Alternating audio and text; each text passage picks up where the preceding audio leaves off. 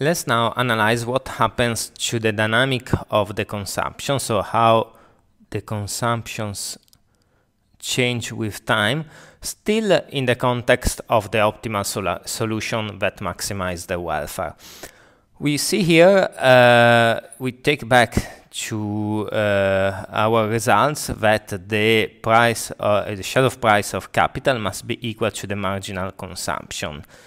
When we take the derivative of both sides with respect to time, we obtain through the chain rules the equation that you see here.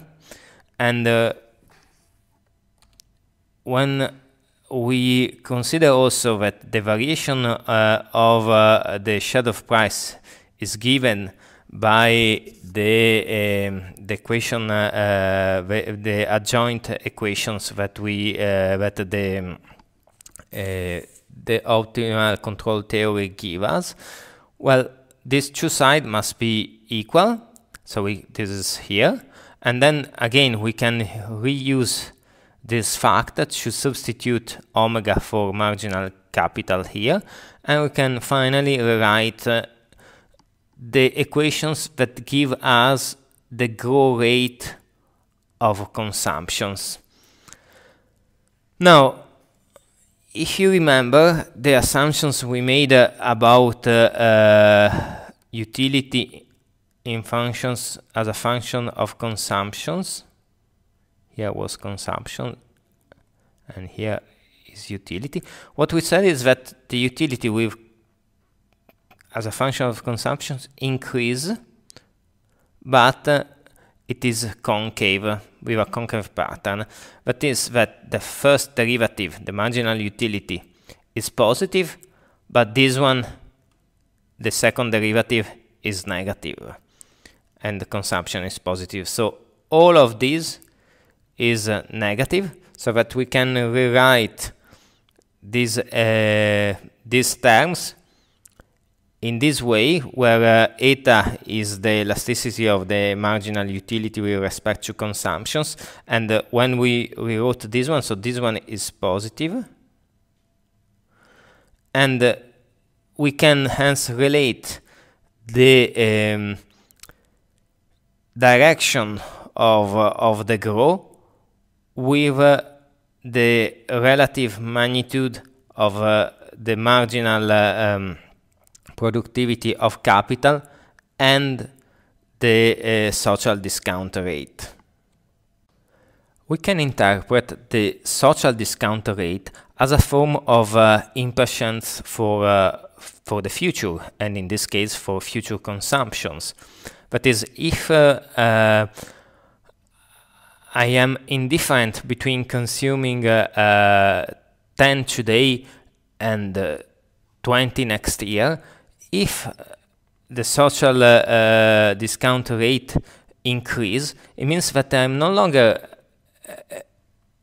enough with 20 next year. I want more to be deemed equivalent to 10 today. I want 20, 30, whatever.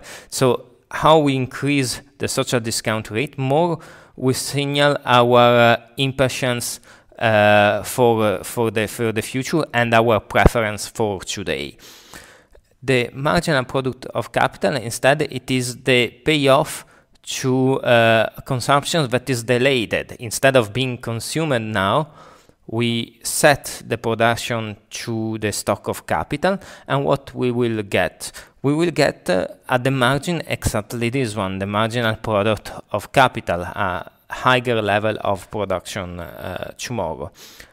So, analytically, when the marginal product is higher than the social discount rate, we see that the growth rate of consumptions will also increase.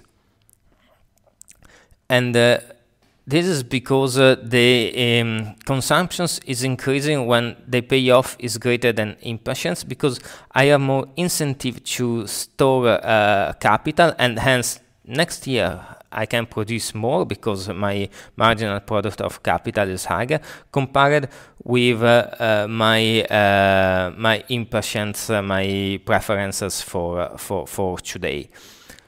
Conversely, when my preferences for today are higher than what I can get if instead I renounce to consume today and wait for a higher possibility to produce tomorrow, my growth rate of consumptions decrease. And when the two are exactly the same, that's remain stable.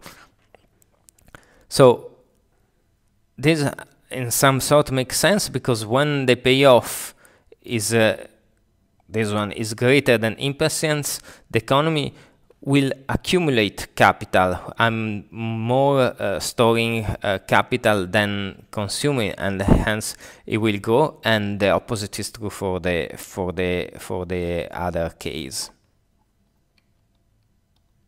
One final consideration before moving to the true extension of the model is that, as I said, knowing the Hotelling rules, so knowing which is the growth rate of price, is not enough to give us a complete set of conditions.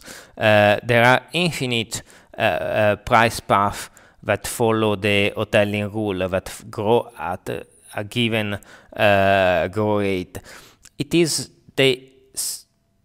this fact of growing following the Hotelling rule, plus the initial conditions, that give us the unique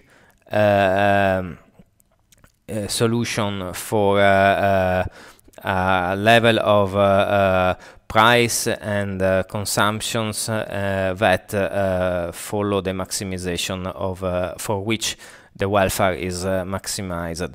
And again, today we studied this in generic, so using generic forms. At the next lesson we will see how, using a specific functional forms, we can arrive really at define which is the exact path that should follow our control variable and our state variables for the maximization of the welfare.